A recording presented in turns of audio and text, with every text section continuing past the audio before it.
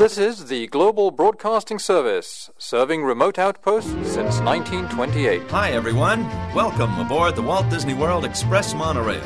Caramba, we have something really big for you today. Welcome, foolish mortals. Now then, hang on to them hats and glasses, because this here's the wildest ride in the wilderness. This is the DBC Pod with Phil Schoen and Jason Dodge. Hey everybody, welcome to this week's pod. This is the weekend review of December 18th, 2021. Back to our original recording day of Sunday. I think we recorded last Sunday too. Yeah. So we're set, Phil, for that. The new look, we want to appreciate some of the feedback that we got from folks out there saying that they like it. My brother-in-law came over a couple days ago. He's like, I heard your shout out from last week's show. So now he's getting another shout out. Hey, Bill, did he approve of the new format? Did he like it? He didn't say. I think he just liked hearing his name on the TV. Just kidding. Yeah, he liked it. He gave a thumbs up on it. So this is more of our new format, and we're kind of doing this kind of cold open kind of question, and I'm thinking about editing the show differently. I don't know how I'm going to do it. But anyway, the cold open question this week, Phil, is, we've been talking about planning. This week's topic of choice is planning out your park days, your cadence, how your kind of vacation fits together. And but the real question is, Phil, when do you start planning your planning? Like, when does the seed of your next trip start kind of growing? And not like you've been going a lot in the last year, right? Yeah. So let's get back to maybe an annual or every 18 months type of trip that you probably have done in the past before. When do you start planning your planning? So when you say even having a seed or just the start of something, I feel like that I'm never not planning. Well, yes. So it's always well, maybe we'll do this year, and then the next year we'll do that. The year after, that type of a thing. I'd say that doesn't count though as planning though. Yeah. Planning is I have a mind of what my spreadsheet is going to look like type of planning. Yeah. So I think I'd say 9 to 10 months out. Because Okay. I probably start getting a vague spreadsheet going, and then before it was the 180-day mark for dining was kind of okay, we got to get serious. You got 6 months. Type Yep. thing. Yeah. Well, that's the serious part, but Yeah. more planning happens before that. Yeah, so I think even our summer vacations for next year, we have our hotels booked and stuff like that. So it's probably, once you start thinking about booking a hotel, it's probably close to a year out, as far as okay, that's the week we're going type thing. Yep. Probably get the spreadsheet going about 9 months out, something like that. So I'm trying to remember how I did it the last time, because I've been planning trips. Mm-hmm. I've planned 3 trips since March of 2020, right, and I haven't gone on any of them yet, right? So I'm trying to remember what cadence was for getting planning, but essentially, you get the sense of depression when you come home from your trip, right? Right. Then it's usually about a month or two before you start planning when your next trip is going to be, just in a vague window, and you book something, yeah. Right? And for those out there that are listening that haven't booked trips recently or kind of do it differently, book early and book often. Right? So in old Disney, usually your best room rate is going to be the rack rate 18 months out or 16 months out or whatever. Usually the discounts that you see that are 20-25% off, they match the rate it was when it was first available for booking. It costs you $200 to put down some dates if you book a package through the website, fully refundable at any time. So as long as you're not hurting for that $200, start just booking all the days until you finally find something that you really like, and then you just refund all the other ones. It's the best way to do things. Then again, not everybody can afford to have $200 on hold by the Disney company. So, but it's something that you could do, and that's money not lost. It's like putting it in the bank, just not earning interest. Not that anybody earns interest anymore on. Yeah, I'm using that 1/8% of interest. Yes, you can buy a piece of bubble gum in 5 years. So book often, and then I think before when your point was 6 months out, that's when you should. I already have a spreadsheet. I know where all my parks are and whatever. And I usually I think I'm matching about 9 months out. You start having the family events where we get a whiteboard out and we start matching what parks, what days. But we're going to talk about the rules of planning and stuff like that. So before we get into our first topic that you announced on social media, we're not going to do any DCI updates today because Matt's been in the parks, and apparently he's doing a big update tomorrow. And Yep. so we'll talk about it next week on the show. That'll be the day after Christmas. We're recording next week, right, Phil? That's what I asked you if we were going to do that, because we have Yeah. the day after Christmas and then the day after New Year's, but they kind of line up that should be okay to record. Not a problem for me. Yep, absolutely. So you don't get nobody gets a break from us. No. But I think our New Year's show, we're gonna go. I've been staring at the things that we talked about a year ago, and it's gonna be fun. I haven't looked at them. I just see a file, and I'm like, I can't remember what exactly we said was in store for 2021. So we're gonna judge ourselves. I'm sure we got it all right. 100%. Absolutely. Okay, so the topic today, Phil, was a good one. Is how do you arrange your park days? And we're going to try to keep this conversation to like a reasonable length of time and not like 5 hours, because I'm pretty sure we could do that. And of course, when you start arranging your park days, that just leads you to a whole range of other things. So Right. we're probably going to plan a whole vacation here and stuff like that, because it's all attached. But so let's start with this. Phil, when you think about arranging your park days, what are the classifications on length of stay that you kind of group things together? Because some people, there's like short stays, there's long stays, and there's even longer stays. So where are your, I guess, groupings days-wise? Or do you just kind of put it all together? I guess for us, our typical vacations are a week long. And so that's what we're thinking of, like, arrive on a Saturday, leave on a Saturday. We usually plan a couple down days, so we get we've really never had more than like 5 days of park tickets Sure. when we go. So we've done a few, like this year was obviously a little bit different. We kind of did a shorter Disney stay around the 50th and stuff like that. But a typical annual trip for us is that week-long stay, whether it's on-site or off, with about 5 days of park visiting during that week. And you've been consistent on that, you'd have to say, for the most part? Yeah, I mean, the big thing is, especially if we stay off property, we usually use the timeshare that we have access to, which we usually a week is the easiest to find like a block for. So that tends to be kind of how we go. So I've done 2 different vacations. We've done the longer ones where we have 7, 8 days of potential park days, not counting arrival and departure days. Yeah. And I've done trips that are under a week. So I basically classify it as trips that I can do all the parks and trips that I have to selectively maybe eliminate a park to go to. okay, Like for my September trip, we're doing Magic Kingdom, obviously, and then we had to pick one other park. So that was kind of a different way to do things. Our 2017 trip, we did not do Animal Kingdom because we only had 3 park days. So we had to selectively pick. And then our last trip that we went to in 2019, we just did everything. Then we were deciding which ones to duplicate and when, right? Okay, so now I think to make it easy, we're gonna talk about trips that you can easily access all 4 parks. yeah. We're I mean, not and that's choosing typically what we do. I think that's always why we go for like at least that week. We figure we need at least a day for each park, and then 1 or 2 more. Like I said, last year we only did 3 days, so we had to do the same question you had. Okay, well, which park are we not going to?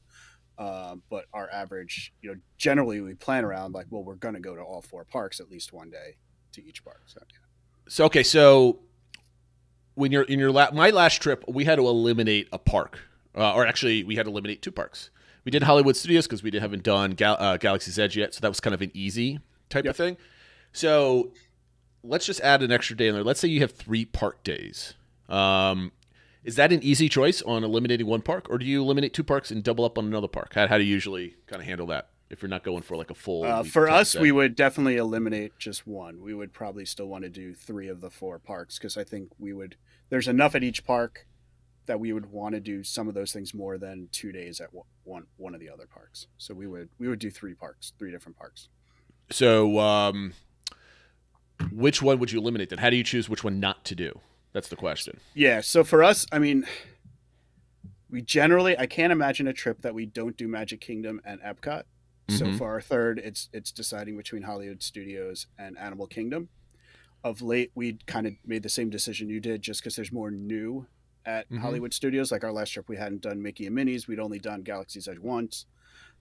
So that's why that won out. If there wasn't that newness factor to it, I think we'd probably do Animal Kingdom. I think we just like that park a little bit better, but it's pretty close between those 2 for us. Yeah, I mean, I don't. You always have to do Magic Kingdom, and I think My Hollywood Studios is your Epcot without all the nostalgia and memories attached to it, just because it's more fun for the family. We get more out of the day there. That might change once Epcot's not a construction zone again. And my kids don't have any attachment to Epcot with memories and other stuff. Hopefully we can build that up, right? But as of right now, that doesn't really matter to them. So, okay, so now we're going on to what our typical vacations are. And I would have to say that most typical families are at least having enough time to go all 4 parks, or at least a good majority of them. I'm not going to peg it at 90%, but maybe north of 65%. I'd say so, yeah. Your typical vacation is going to have that many days. So I never go to the parks my arrival day or departure day, for the most part. I had it planned one day because adding an 8th ticket was like $1 for everybody, and we were departing late. So I'm like, I toyed with the idea. I added it, and then of course that was one of our canceled trips.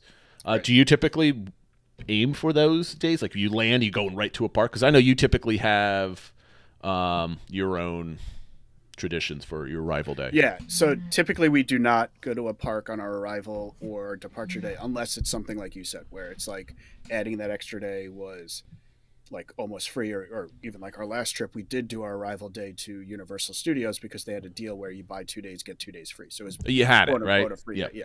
But if excluding those situations, we would not go on our arrival day or departure day. I think I've mentioned here several times that kind of our tradition is we try to see some fireworks our arrival day from outside of the park. So we want to get there, get settled.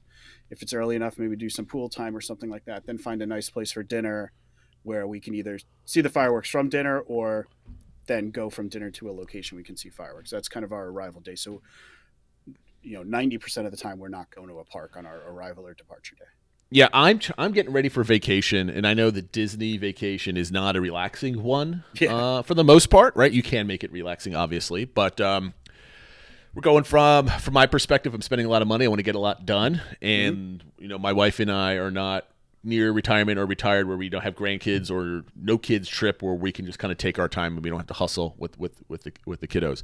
So my arrival day, my traditions are evolving. I like your idea. I might steal it one of these days. But I like to ease in to the bubble, the magic, right? So explore the resort if it's one that I've never been to, do some swimming. Because this is going to be the only time where you're not going to feel like time is money, right? At least for me.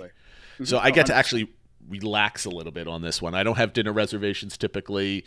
We're not going anywhere. So that I kind of like ease into it and just kind of be like, okay, it's like the calm before the storm, so to speak. A good one and a good storm, but still a storm nonetheless. So do you have, so now we're talking about, we're 9 months out, we're selecting our park days, right? We're ready to nail these into place.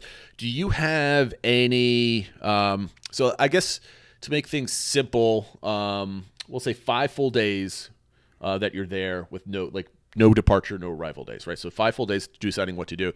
Do you have any rules of how you plan out your days? What parks? Is it different every time, or do you have like a set rule for something? So I would say overall it's different every time. I know we posted this question in our Discord server, and I saw quite a few people were like, I want to do Magic Kingdom my first park day, whether it's arrival day or not. And it's also often if it's our last day too, or something like that. We don't do that. If it works out that Magic Kingdom's our first day, then great. In the past, we usually would check crowd calendars and kind of say, okay, well, what's a lower crowd each day? We try to plan around that. I know crowd calendars are probably a little less accurate now than they've been in the past, or just we just don't know. We don't have as much data now. The only other rule I could think of is we usually don't do the same park back-to-back days. If we are having like you said, with 5 days, we'd probably have one park we would do twice. But other than that, we really kind of plan around, well, which are the low crowd days and where do we want to eat, and where do we want to eat on what day? And that kind of coincides with what that dictates where you go. Yeah. So, in Discord, Cassistone, the man behind Attractionality, he kind of agreed with you. The crowd calendars basically rule his vacation, right? So Adam's a good numbers guy. He's great with statistics. So he's the one on Discord if you want to find some lightning lane posts about how dense the selections are and how they peter out type of thing. He's a good guy to follow on there. But yeah, I never consider those numbers when I plan out my days. So the crowd calendars to me are almost they're right for the most part on aggregate, but they can be highly inaccurate on a day-to-day type of thing. Sure. So I have a rule at my vacation. We do Magic Kingdom the first day and Magic Kingdom the last day. I'm kind of like Matt Meadow, where he loved Happily Ever After. There's nothing better than starting your Disney sprint for the week with ending your first day with Happily Ever After. There's nothing that puts you in the mood. I mean, I know Epcot is might be that for you, right? Well, maybe not anymore. Maybe Harmonious will put its mark on you for future trips. But right. For me, it was always Happily Ever After and that castle the first day. And that's the bit of magic I wanted to leave with, right? I want my last memory to be dragging my kids out of that park, asleep on my shoulder or otherwise, having just seen that fireworks show. So those are my rules. And then I just fill in, depending on what we want to do in the middle. And if we're trying to do all 4 parks, I always double up on Magic Kingdom. And then, whatever's new, whatever experience we're trying to get, I'll double up on one of those parks. For example, we were going to double up on Galaxy's Edge and Hollywood Studios, which I typically wouldn't, only because I wanted more Star Wars exposure or better chances for boarding groups, that type of thing. Right, sure. But now that we've done it, we probably won't care. Well, we're still doing more because we're going down for like 10 days, so we have to double up on a bunch of parks. Okay, so you have no rules. You're basically letting crowd and dining reservations kind of guide your way. So does your decision tree look completely crazy up until your ADR day where you're kind of deciding where everything is? So how are you flexing park reservations versus letting ADRs do the talking for you now? So I guess for now, I feel like if you're planning 9 months out, you can typically get whatever park reservations you want. So I'm not worried about that too much. It does probably weigh a little in the back of my mind that it might be a little harder to switch things up as we get closer if we need to. So maybe try to get things a little bit more concrete. But I usually have a couple things I'll switch through, especially if all of a sudden there's one dining thing that we really want to do that trip and I'm not able to get it for a certain day or something like that, where we might have to switch things around. So that is probably how dining impacts us the most, especially like I said, if there's one we really want. Otherwise, I've kind of worked through different scenarios of saying, okay, well, this is the day we're going to do this. And that's where the spreadsheets really help, I think, where especially if we know we're having a day we definitely want to rope drop this park or something, we might pick a day that has a earlier park close the night before or something like that. So I guess the other element that I didn't mention is how park hours play a role. So, are you reading the same comments I'm reading from, I guess, Ola from Discord, HOLA? Maybe, I don't know if she's pronouncing it differently or he's pronouncing differently. But they're going basic crowd calendar. Yeah. Well, I'm just reading it right now to kind of get, she's like, park hours are a deciding factor, and then, whether or not they're staying there the whole day type of thing. So the second question is, how many park days in a row are you going strong with? Because you mentioned, well, let's step back. Are the majority of your park days full park days, rope drop to close, or are you you pepper in some like half days here and there? So we don't usually do half days. If I'm paying for a day, I want to get my money's worth from that. Right. That's obviously, like when you have a 10-day trip or something like that, and you're adding on an extra day for $10 or whatever, it's easier to maybe only do a half day. Or obviously, if it's a trip where you have annual passes, then it's not a big deal to only do a half day. But for our typical trip, we're getting a 4-day pass, a 5-day pass. I want to get my money out of those passes, so we're doing full days. Well, let me challenge you on that. So now that may totally make sense. Yeah. Oh, sorry, the internet froze everybody up there. My bad. When I talk about half days, you have to strategically plan them appropriately, and it's going to vary depending on who you're going with. Yeah. As my kids are getting older, I just learned that we just did 2 full days in a row with like very minimal sleep, and we pounded pavement for 2 full days, and it amazed me. There were no kids were like super drop dead tired. It was great, but I was kind of tired after 2 days. So I generally have a second rule, right? So I have a logic list. Magic Kingdom first and last day. Never do more than 2 full park days in a row without some kind of break. Now, the lesson learned from my last trip in 2019 was if you're planning the third park day as a half day, never do it in the afternoon, because we talked about this on some show last year in 2020, but your brain needs some relaxation, right? What we did was we did 2 full days in a row, took the morning off, we did some pool time, we did lunch somewhere, and then we went in the parks for like Cinderella's Royal Table for like a 6 or 7 o'clock dinner. But we said, all right, you know what, everybody's kind of tired from the pool. Let's go in at like 3:30 and kind of whatever. By the time you're out of that park, it felt like a full day at the park, because all of your relaxing that you did earlier in the day is completely out of your head, and you're still going back to your room, shoving all the kids in bed, right? Like you're getting back at 8:30, you need to get to sleep, and all of a sudden you're waking up early because you're not doing 2 half days in a row. You're going a full rope drop day the next day. So my new rule is, if you're doing a half a day, you either go in mid-morning and leave mid-afternoon. So you have an evening dinner somewhere, whatever, wherever. So that, to me, that's a rule, that you need that kind of break in the evening. If you're an evening person, right? If that's more important to you. Does that mesh with your thinking? I think that makes total sense. That even in that morning, if you're planning on going in later, the way my brain would work is I'd still be thinking about all the things we're doing and when do we have to leave. Like, I wouldn't be super restful. I mean, I guess you'd sleep in a little bit, which would be nice, but it wouldn't really be a rest, or it wouldn't be a half day rest like it would be for the evening. And I think that's why another reason maybe we don't really do half days. We do full days off. Like we probably do 2 days of going hardcore in a row, and then we do a full day off. That's why we only get, say, 5 days of park tickets for our week-long vacation. Then we can rest up, sleep in, do some pool time, maybe do Disney Springs, or a dinner at a resort or something like that. But we're not worried about like, well, we want to get to a park, we want to do this, we got fast pass light lanes, whatever. Like, for part of the day, it's not a park day. So, but it's a rest for my brain, I think, as much as for my body. Well, I mean, there's a gentleman in Discord by Skeeter. He got a shout out from Matt on the DCI show last week, or 2 weeks ago.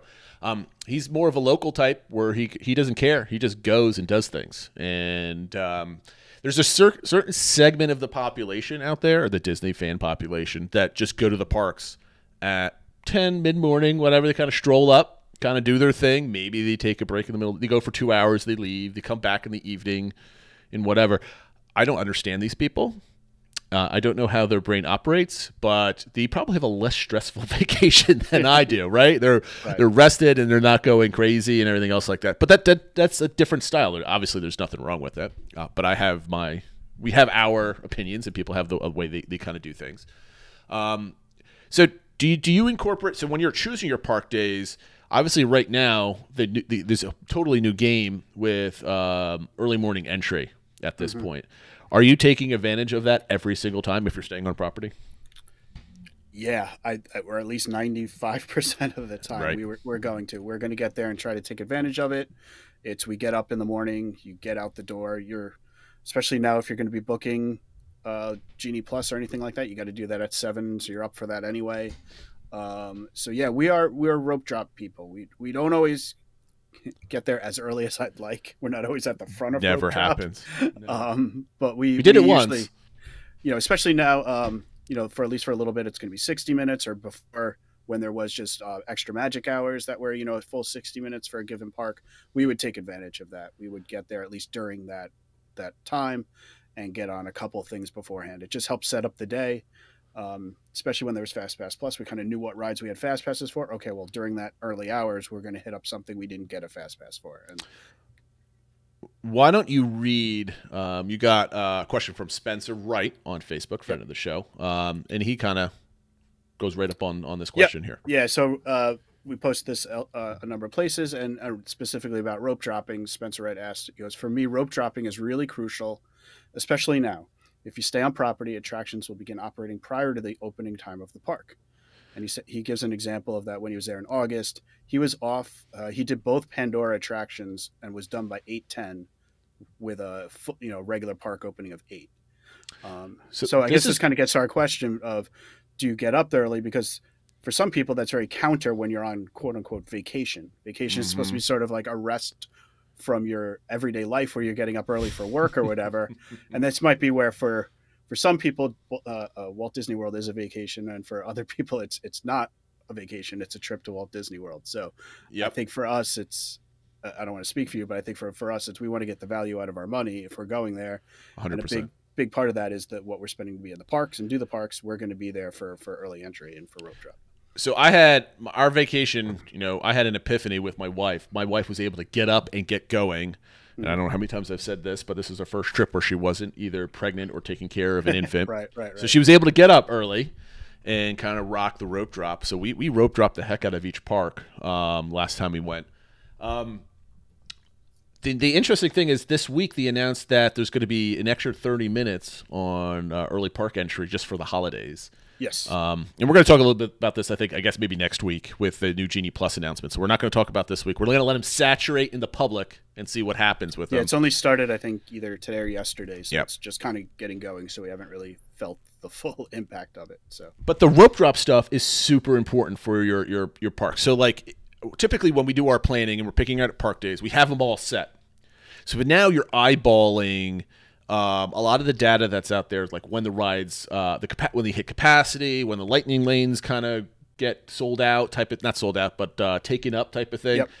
And you start really fine tuning your planning trip. So like if I know I can do like, Epcot and hit up Remy and Frozen and Soarin', or like Spencer, do the Pandora rides and run over to Everest, and you're done with that park by like 9 o'clock.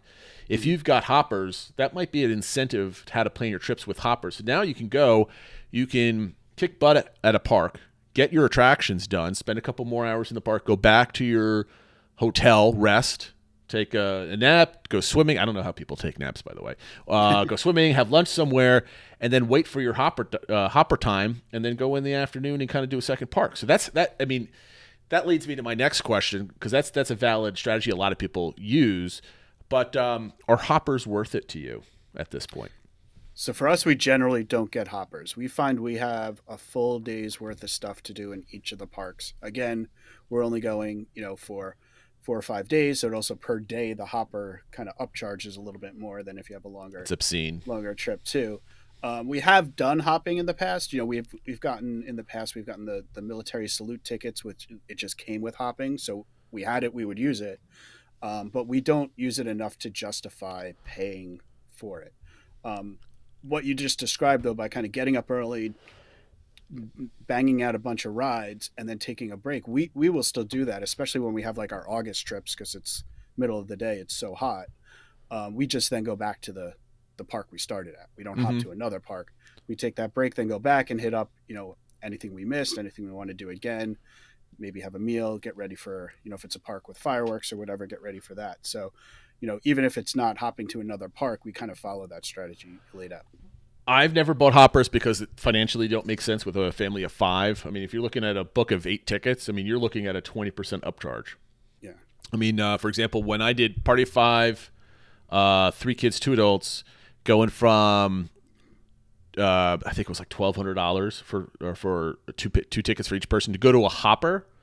It was another like $500, I want to say, something like that. I'm like, it's just not worth my time. Now I am beginning to think maybe hoppers or an annual pass down the line when we want to spend that type of money. Yeah. Makes sense when the kids are older. Yeah. The kids still have a great time at one park or whatever. My youngest is going to have to turn 4 in a couple of weeks. So we still have a stroller, but we don't have the diaper bag and all this other stuff. So it's not lugging as much stuff, but I do not want to do buses when I've got young kids I have to worry about. So that's kind of the thing that I kind of chuck up to that. So the next question is, so we've talked about, we don't do half days, but we do, you talk about rest days. A lot of people talk about rest days.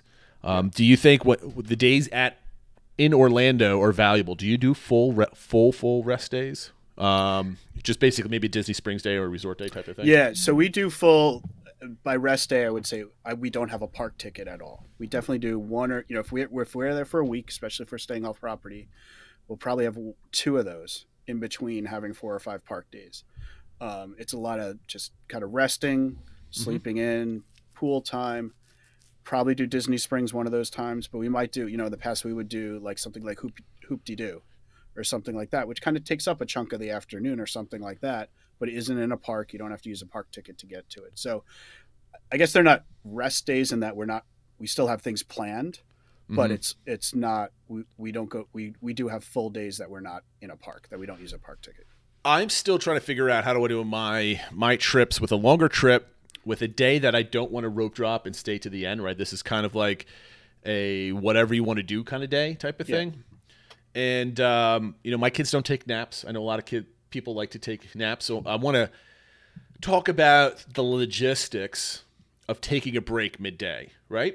So you're on Disney property somewhere. We're assuming that. Getting from your room to the bus stop is a 5 to 10 minute walk. Getting from the bus to the park could be anywhere from 15 minutes if you hit the bus perfectly to a half hour to 40 minutes if you miss a bus or the bus is full or whatever the reasoning might be. And then getting into the park to where you want to go to your first attraction is probably another half hour. Getting through the turnstiles, walking up Main Street, for example, or working all the way from, let's say you got on the front of Epcot and you got a Remy, that's a long walk you got to take type of thing. So keep in mind your walk and travel time. I think that's extremely important. So when you say, if you're new to taking kids, you're new to taking grandchildren, you're going with, you are in your 20s, but you have a brother and sister that have kids and you're going with them the first time type of thing. There's a lot of different combinations. If you don't have kids where you might have to come into this, is just realize that you probably want to go full bore and full park day, going to convince the people that they're just, we'll just go back and go swim in the pool. If you were, let's say, at the Barnstormer in the Magic Kingdom, to get back to, let's not say Monorail resort, let's just say like CBR or Riverside or something, it's going to take you about an hour to untangle yourself from the parks, get on the bus, get back to it. That's a full hour gone. A full hour to get back. So to leave and go back, that's 2 hours. That's just travel time. Then you have the time to get back to the room, get settled in, get changed for the swimming pool, or put the kid down for a nap. That could take anywhere from another half hour each way, maybe to an hour taking a shower and all that other type of stuff. So you're already at 3 hour loss before you did any activity back at the resort, right? So if that's okay with you, to use up 3 hours of dead time where you're not having fun, you're not being entertained, you're on a bus, you're walking out, that's something you need to consider. It's not like, I'll hop on a bus, get back, and we'll take a quick nap. It ain't happening. Even if you drive, I think the quickest you could probably do is get an Uber or a minivan whenever they come back and pick you up at the front and then drive you back. That'll be the quickest way to get back to the parks, if that's something that's very important to you. So I would suggest, this is what we did. All of our full park days when we had small kids were not real full park days. We always went to like the Contemporary, to Chef Mickey's for like 2 to 3 hours and did like a meal. We just walked. We stayed in the air conditioning for a while. So that was kind of like a midday break. So we were never in the sun at 1 o'clock in the afternoon. So consider things like that. Maybe do some monorail hopping or the resorts. You take a break that way. There's a lot of different kind of things that you can kind of take a look at. But just remember, when you do like a midday break, the logistics of getting to and from the parks are going to suck up a lot of your time. So be ready for that. Just be aware. And if you're okay with that, that's cool. But just be aware it's going to be 3 hours of nonsense. And I think that's where paying attention to park hours when you're planning things out makes sense, because that's one thing. People say, how do you go to Disney in August? It's like, well, that's usually when they also have the longest park hours. So if if Epcot's 9 to 11 or 9 to midnight, it's a lot easier to take 3 or 4 hours out in the middle of the day and rest, versus something like Animal Kingdom, which might only be 9 to 7. Then we're probably not taking a midday break. We'll do something like a sit down lunch, or we'll go over to Animal Kingdom Lodge to eat at Sanaa or something like that, versus like a full break. So I think that's one thing you have to keep in mind, is what are the park hours when you're going, and how long do you want to take that break? How many of those, what percentage of the day are you kind of missing from the parks to take your break? Yeah, I think you just need to keep in mind, even like Magic Kingdom, you're like, oh, the park basically closes at 8 o'clock whenever they do the fireworks show. Sometimes there's some time afterwards and stuff like that where you can do, or you could ignore it altogether and just kind of, bang out a bunch of rides as everybody's staring at the castle. But even coming back into the park at, let's say, 4:30, 5 o'clock, you only have a 3-hour sprint until the fireworks show. And that's maybe 2 or 3 attractions if you get unlucky with some of the waits, right? If you're trying to do some of the marquee stuff. So keep that in mind. 3 hours might seem like a lot when you're in the park. And all the veterans out there, probably everybody listening to this as a veteran knows exactly how 3 hours is in Magic Kingdom. But just in case that, you're going with somebody for their first or second time, you could tell them 3 hours is not a lot. Make sure they understand the time in the parks. The logistics is incredibly important. Do we have anything else we want to talk about? Did I miss anything, Phil, about arranging park days? No, I think we really hit on everything. I think that's any other comments do you have on like how you put the park days together? I mean, I think we hit on some good tips about taking those breaks and planning, how dining plays a role and stuff like that. And I think it's just, I think this is also one of those things where for somebody who was a big planner, FastPass Plus helped out our schedule, right? Oh, absolutely. Like even when we planned to take breaks, we would often, like, say for our Epcot day, plan a FastPass for Spaceship Earth before we were going to take our break, because that's at the front of the park, right? So you kind of planned your day a little bit around that. It's a little harder now. It's a little crazy. And so I think for us planners, it's kind of a Wild West a little bit, or a Brave New World that we need to kind of figure all this out. And I think that element, that's why people get stressed about these changes, because it's like, look, I had, this is how we did things and it made the most sense. And we got those breaks in because we knew we could plan around it. And now it's like, I don't know if I can, that sort of thing. So just keep in mind as Disney continues to evolve.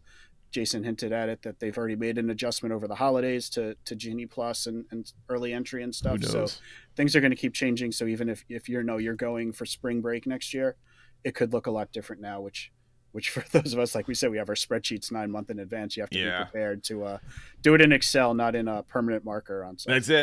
That's it. And my ADR time is, as of recording this, in about 9 hours from now. Yeah. So by the time this comes out, I'm either going to be incredibly disappointed and sad, or frustrated, or hitting up the touring plans dining finder that we talked about last week. I'm going to be making heavy use of that. We were originally going to use our travel agent to do it, but as we're trying to coordinate these things, we're like, no, my sister and I are just going to wake up early and just do it ourselves. Because I found that in the past. I mean, we've used travel agents in the past, and I found they really help with the hotel rooms and stuff like that. But when it came to like ADRs or FastPass, some of them I think are great, and maybe they would have done a wonderful job, but I just didn't want to chance it. I'm like, I kind of know what it is. I'll get up, I'll do it, and like. Well, we're going to have her do it, and we sent her a list of the things that we wanted to do. And she's like, well, this one might be incredibly hard to do. I'm like, I know. So you need to be fast. But I'm like, you know what? I don't want to be like, oh, we didn't get it, and then have to blame her. And that's probably not going to be her fault, right? Like she could have done everything in her power to do it, and it's not her fault that it's really hard to get stuff now. Well, I don't want to be like thinking like, could I have done it better? Could I have done it faster? And honestly, it's going to be better because we have to make 2 reservations for everything, my party and my sister's party. So if we're doing it simultaneously, there's a better chance that we'll have matching times and stuff. For sure. That. So that's going to make sense. Okay, so we're going to move to this week's attractionality, and it's an easy one. Put this up on the screen for those that are watching out there. This week was Prince Charming's Carousel. And I'm trying to get to the description here.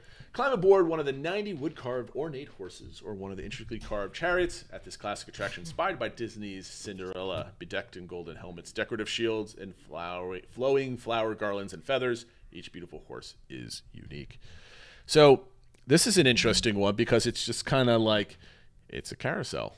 And it's got some history. It's got some definite history to it and stuff like that, which is really cool. So I suggest everybody go out there and find one of the many YouTubes that kind of go over the history of this the one tour we did of Magic Kingdom, we stopped at the carousel, and they pointed out a lot of the things on it and things that kind of look kind of funny to be on a carousel in Disney World and stuff like that. So I definitely, if you're interested in that sort of thing, it's worth researching a little bit. There's plenty on YouTube. There's plenty of books. I mean, if you're kind of that type of person, bring it with you into the park and kind of investigate it. It's some cool stuff. So in that case, let's just start off with this question number 1, Phil. I think as you're seeing on the screen, there's not many disagreements with this one. This one's kind of everybody kind of agreed almost anything. The first question is the one that was kind of evenly distributed by all the answers, is how much do you like the concept of this attraction? Phil, what do you think? I gave it a 5. I mean, the concept of a carousel, I mean, it obviously has all the history with, even with Walt when he saw his girls riding a carousel, and that, kind of prompted everything. So I think the idea of a carousel in a Disney park, the light Cinderella theming, I think, is really light, but, it might make more sense if it was Mary Poppins or something like that. But yeah, I mean, I think it's such a classic thing. It fits well. The concept of a carousel in Disney makes sense. I mean, I gave this a 5. I'm assuming you gave it a 5, right? I did, yes. Yeah. So I give it a 5 as well for all the same reasons. Even going back to our conversation weeks ago where the parks need more light, easy to get on attractions to kind of eat people and not have to wait an hour for. I think this is perfect. And I think there was a couple places on Twitter. I don't know if it was Blog Mickey or some of the other journalists and bloggers that are out there, but they were like, do Ferris wheels belong in Disney parks? Because they have one in DCA on the West Coast. I think they absolutely do, as long as it's well made and well themed and put together and it works and it doesn't look like some kind of, traveling carnival ride that creaks and kind of sways around type of thing. I think they absolutely do. So how well do you think Prince Charming Regal Carousel delivers for its target audience? So when I put my comments about this ride, I think I'm a little bit biased based on how much my kids enjoy it, specifically my youngest. Mm-hmm. And so I have her face in my mind when I'm thinking what the target audience is. And she absolutely loves it. Yep. It's one of the rides we probably do multiple times, one of the rides we do the most often during a trip. Mm-hmm. So that's in my mind what the target audience is. So I think it totally delivers for that. So I give it a 5. Yeah, 5, yes, 5. There we go. Yeah. I give it a 4. I mean, you could talk me into a 5, but I give it a 4 because it is just a simple ride, right? It goes around and it's enjoyable by a lot of children. My children love it to death. And it's nice to kind of just sit down for a couple minutes and just kind of do some people watching and watch the joy in your kid's face and stuff like that. I only gave it a 4 just because of its simplicity's sake. Right. Yep. So how much do you personally enjoy the carousel? I gave this a 3 because it's a carousel. I'm trying to keep my kid from falling off the horse, and that's basically my main job. So I don't truly enjoy it as much as I guess I could. What about you? I gave it a 3 for pretty much the same reason. I think it's more for my kids than it is for myself. I mean, I personally enjoy watching my kids enjoy it. Mm-hmm. But the ride itself, like I wouldn't, if I was on like a parents only trip, I don't think we would ride it, so it was hard for me to give it, higher than a 3. We didn't actually go on this. Now that I'm thinking about it, we didn't go about this on our quick trip. There's like one of the couple rides that we didn't go on just because it just didn't make sense as we were walking through. Mm-hmm. And what about the fit? How well do you think the carousel fits into Fantasyland and the Magic Kingdom? I gave this a 4 because it's a fantasy thing. It fits. I think I gave it a 5, especially the location of it right behind the castle. Perfect, I think it's pretty magical, kind of riding around, especially when you see the little kids in princess outfits and stuff like that. So fit, like from that standpoint, like the very specific physical fit, I gave it a 5. I'm trying to be a little bit varied with my 5s, right? I want to, for some reason, if we keep doing this for like another year, I want to be like, wow, Jason gave this one a 5. It must be great, instead of like what everybody else does in Discord. Everything's a 5. It's perfect. I'm like, I've got to tone it down a little bit. But yeah, I think this was an easy one. I don't think anybody argues with the carousel and its theming and its operations. Everybody loves it. You either do it or you don't. People don't complain about the use of this space. Right, it just kind of fits. And the one thing that I think is good about it is, I mean, at like Disneyland California Adventure, there's another carousel, but it's not like a Dumbo ride where there's a bunch of spinners throughout Walt Disney World.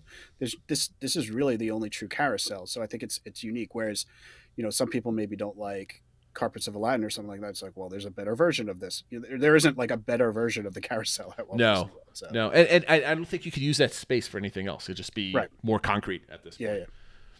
So we successfully have kept our first topic from going over the 30-minute mark. I mean, Phil and I were like, we are making sure we get to the second half of the show, which we didn't do last week. And this segment is basically what everybody else is talking about. Yep. And people are still talking about this, even though we didn't talk about it last week. People are still talking about this. I know the Diz Unplugged put on a show I saw. I didn't watch it, but I saw the YouTube thumbnail of what is going on with the Star Wars Galactic Star Cruiser. I've got a couple notes here. I'm going to switch back. I'm going to load these up here. So Phil, take it away. What's the general hubbub? Why is this? Yeah. So this came up you know, it's been coming up for a little while, but it really in the last week or so came up because of some of the advertising or marketing that Disney has been using related to the Galactic Star Cruiser. I think some of it started when at the Destination D23, when in one of the panels they showed some of the footage of Josh D'Amaro getting to go to the Galactic Star Cruiser and doing the lightsaber training and stuff like that. And it just looked a little underwhelming from a Weird technical standpoint and how it is. It just didn't live up to the concept art. And then they had a video that Disney actually wound up removing after there was so much negative feedback, where they went and it's amazing. They showed I believe her name is Gaia, who's going to be kind of the lounge singer. And it so many people just had negative comment. And it just, the biggest thing that seems to come out is it just doesn't look impressive or look like, okay, I'm paying $5,000 for this. It needs to look more impressive. But also it just doesn't feel like Star Wars. It feels like a generic space adventure or something like that, where you think of Star Wars, it's much more gritty. And I know this is supposed to feel more like Canto Bight and but it doesn't even look like that. Yeah, it's just I don't know. Every time though I hear them talk about the storyline aspects of it, and there was a video put out where somebody had gotten some insider information, and the way they describe it, like if that comes to fruition, the whole story element I think will be really impressive, really immersive. But when they show like the bridge, I'm like, okay, this looks like the 1970s Star Trek, you know, like as far as like the buttons you're pushing and stuff, it doesn't look really high quality and futuristic. And it kind of looks like a Disney Quest thing and not something I'm paying $5,000 for my family to spend 2 nights there. So that's kind of like, and then they just keep coming out. They sent guests a little email that had a video again, welcoming them to that. And it, again, was another alien, a female alien that had different colored skin. It's like, okay, that's all you're using apparently. Mm-hmm. And now there's reports that a lot of people are potentially canceling trips. There's where calendars were completely blocked. Now well, let's stop right there before we get into the cancellation part of things. I've got up on the screen, because you can't see it, is the Captain Keevan character. And to me, when I look at this, is like her uniform is like super clean, but like she looks like a children's show where she has to put the makeup on every single day, and she doesn't look like a Star Wars character. It just looks and weird. I know the races of the characters they're picking are from Star Wars. They're in some of the cartoons, they're in some of the books, but they're not picking like Wookiees or you know, like they're not picking these characters that are absolutely Star Wars. Like that is I don't care about the race though, right? I mean, like I get wanting to see Wookiees and aliens and stuff like that, but blue-skinned woman, she just looks phony. Right? Yeah. So there's a major YouTube channel out there, Star Wars Theory, and this guy does a lot of great content. Yeah. I mean, he's got, 2.8 million followers. At least. I think he's over 3 million now. It's 3 million now. He's got, each one of his videos, whether it's a simple little podcast to something that he produces, which has excellent production quality, they get tens and hundreds of thousands of views. So this guy has a long reach within the Star Wars community.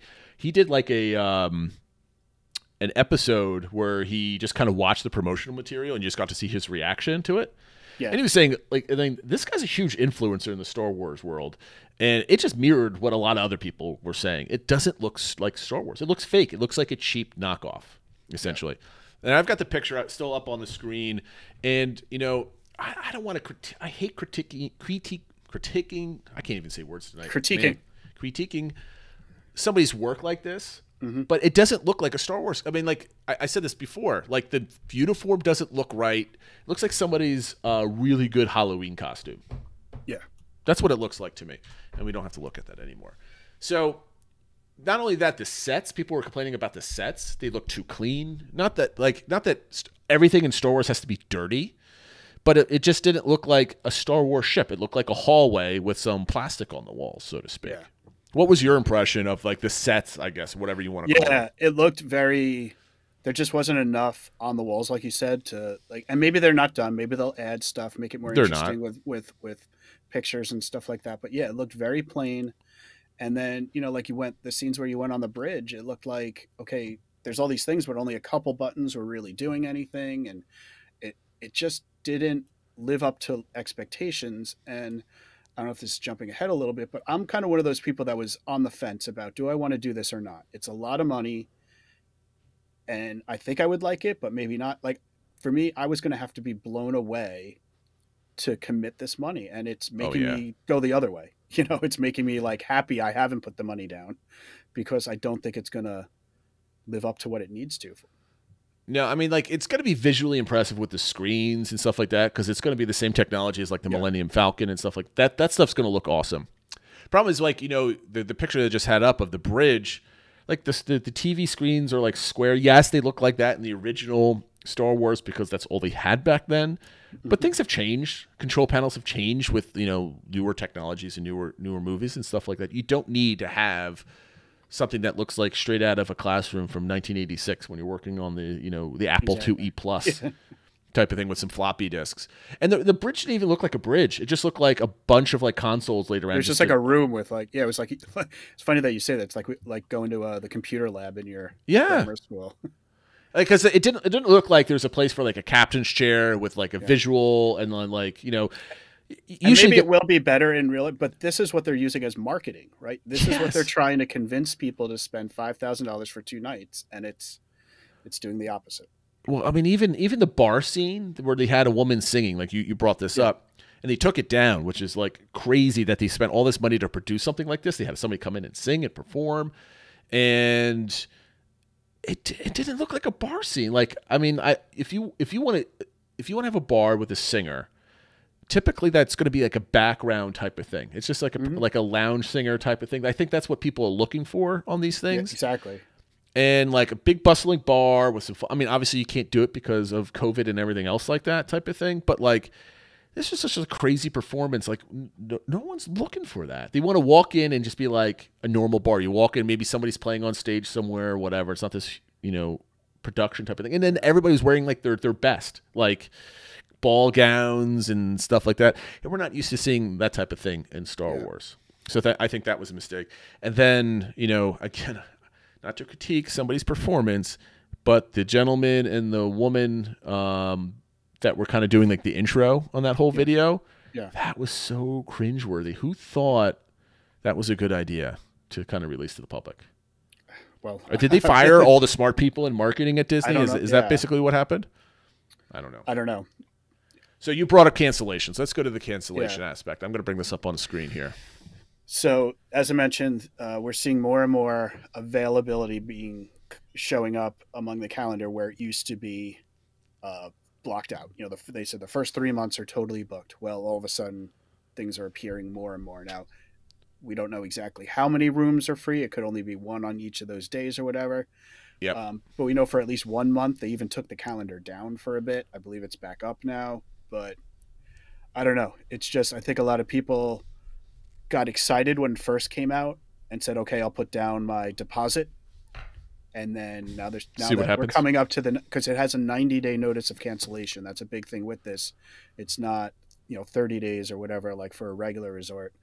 So you need to be decided, the people that are going in March had to decide by now, are we doing this or not? And I think a lot of people are like, I just can't justify the money for what they're showing you so far. No. If I was doing the marketing for this, I would do like a total dry run. Like you bring in, I don't know, some friends and family of like executives, people that you could trust, right? They're not going to be spilling the beans about it, and do one full run through and just have like hidden cameras or whatever following people around, and then edit from 48 hours worth of footage, right? Kind of something like that. So no one's. I never trust marketing material from any company, right? Where it's like all glitzy and perfect, whatever. But people want to see good, cool clips of what's going on behind the scenes there, and unless it's really terrible and they didn't want to do that, I don't know. So I'm very interested to see how this. I hope I'm wrong. I'm not going to be able to afford this anytime soon. I do want to stress that too. That there's a lot of kind of negativity around this, and I don't think people are bashing it just to bash it. I think it's something people want to work. They want it to be amazing. They want to be able to do it. They want it to be so amazing that they find the money to do it. And I think it's just, again, we kind of talked about this, I guess. It's not that we think it's horrible. It's just we feel like they could do better. Especially with that price point. Like, exactly. What I saw would be like give me your most expensive room at the Polynesian for like 2 nights type of cost, like, you know, $1,000 a night type of thing. And if I'm spending $2,000 for this experience, let's say for 2 people, whatever it is, then that's kind of more justifiable from what I'm expecting. But if I'm spending $5,000 to $6,000 for something like this, then that is not a product that I want. And I love this concept. I probably wouldn't do Star Wars for my family just because there's not enough major Star Wars fans type of thing. But like staying at a Disney castle or Princess Castle type of thing, like a Frozen adventure, or pick any other Disney, a Moana adventure where you're on an island or something kind of neat. Toy type Story of thing. Where you're a toy for the whole 2 nights. Or yeah, exactly. Lots of other areas this could be used in for sure. And I want to see them do more of this stuff. I want to see like 4 or 5 of these things all on property. I mean, if Disney wants to really suck money out of people, like this is the way to go. I mean, it's not going to be for me at this price point, but maybe those people get out of the parks for one of these days and make it less crowded. I don't know. So we'll see. I hope it succeeds. I hope, the good thing about this is they can always probably tweak the makeup and tweak the actors and kind of do all this And I do think, stuff, some of it might have just been like they're they're forcing, commercial lighting into spaces that aren't meant to have it and stuff like That's that. true. So the actual experience I still think will be a lot better and a lot different. It's just if they're really sold out for like the first 3 months or were, like why did they feel the need to release these? I guess is almost my question, when it's not, I don't think, a full true depiction of what it's going to be like. Well, I mean, if they booked the first 3 months out, maybe the bookings after that were so dreadful that like they had to start incentivizing it a little bit. I'm not too sure, but we'll find out in a couple months. Yep. And we'll go from there. And guess what? We're at the 55-minute mark, Phil. Perfect. Just enough time for your DBC recommends, because I saw that you filled something in there. I did, but I think I'm going to throw you for a loop and change it up, just because I think it applies to the topic we're going to talk about next week. So I'm just going to recommend Spider-Man No Way Home. I got to see it yesterday with my son. My wife took my daughter to see it today because my youngest didn't want to see it. I recommend it, and I recommend, if you're comfortable doing it, seeing it in the theater experience. It's kind of one of those where there were moments where everyone was cheering and stuff like that, and it's been a long time since we've had one of those movies. I know with the way numbers are going, maybe not everyone's comfortable going to a theater, but if you are, maybe there's one that enforcing masks or something like that. I would recommend doing it for this movie. I was thinking about it. Numbers are not very good where I am right now. And I don't know about mask wearing in this area. It's 50-50. Where I am, it's mandated, so that made me a little more comfortable. It's a little bit more comfortable. I was thinking maybe after the second or third week, you find some like 9 a.m. show on a Saturday morning or something and get to go. Because yesterday, funnily enough, I had my kids watch the first 2 Spider-Man movies with Tobey Maguire. And everything. So we're going to be watching 3 at sometimes over the Christmas break, and then catch up on the other Spider-Man movies because my kids love Spider-Man. But I'm just like, I don't know if I want to take them to the movies. We haven't been to the movies since Moana, I think, is the last time I brought the kids to a movie. So I heard it did excellent this week at like $500-something million, 580, 538 something. Yeah, like I think worldwide, so domestic, they were thinking it might do 150, and then it did like 130 the first day or something like that. So it's like it's definitely the first big one since the pandemic started. It's by far the biggest weekend. And apparently people think Marvel was dead, but I guess not, right? I think it lives on. I think what we'll have to do is, I'm not caught up on Hawkeye. I know you've finished it. I think sometime over this week's the last. Break. Yeah, this Wednesday it's the last episode. Right. So I'm only 3 episodes in, so I've got I got 2 to catch up on. And then I think once it's done, we'll do our Hawkeye breakdown show, and I think we'll do like a little bonus episode, whatever we want to call that. Okay, so we're under an hour, even with the DBC recommends, guys. We appreciate you listening. Make sure you like and subscribe. Leave a comment, even if it is to say hi or you don't like us. Either way, but comments are welcome. And subscribe and all that other stuff. And Phil, where can they find us? And then we'll say goodbye. So you can find us on social media at Twitter at PodDBC, Instagram the DBC Podcast, Facebook DBC Pod, YouTube channel, Discord server, and one thing that I haven't mentioned in a while is we do have an email address, the DBCpodcast at gmail.com. So if you want to send us emails with questions or thoughts, that's where you can send it. I just realized that, like, as I stare at, like, I have your screen on this monitor over here. I have like 3 of your faces across my whole spectrum here. But I look at this monitor where we're recording off of, but I realize I should be looking like this, and often I'll kind of go like this to look at you, and people might be saying, "What am I doing?" I'm looking at another screen, which I shouldn't be. Yes. I'm never deep in thought. All right, guys, have a great week. Thanks for watching and listening. We'll catch you next time. See you later, everybody. Happy holidays.